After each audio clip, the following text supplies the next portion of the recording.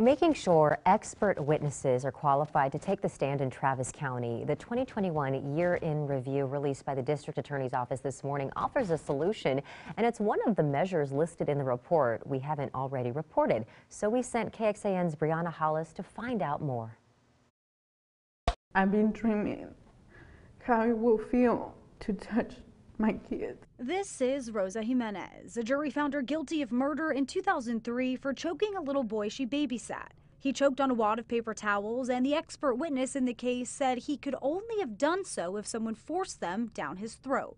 A judge released Jimenez on bond in January 2021 after 3 of the nation's leading pediatric airway specialists disagreed. Obviously, the case of Rosa Jimenez is top of mind. DA Jose Garza implemented the expert witness panel mid-2021 to avoid more convictions based on questionable science. Far too many people have been incarcerated on the basis of faulty expert testimony. Senior attorneys within Garza's office make up the panel. None were available to speak Monday, but we did get insight from someone with experience testifying as an expert witness throughout Texas. Wouldn't want someone to be testifying about how things were done 20 years ago when the technology, the laws, the policy, and the procedures may be very different today. And it's my job to come in and assess the facts, give my opinion, but then make that opinion relatable to the case. Garza says his attorneys are qualified to evaluate such witnesses because of their combined experience trying cases in different fields. For too long here in Travis County,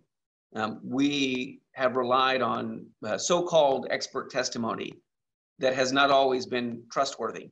In Austin, Brianna Hollis, KXAN News. The 2021 review from the DA's office also mentions promises to prioritize victims, prevent future acts of gun violence, and address the root causes of crime.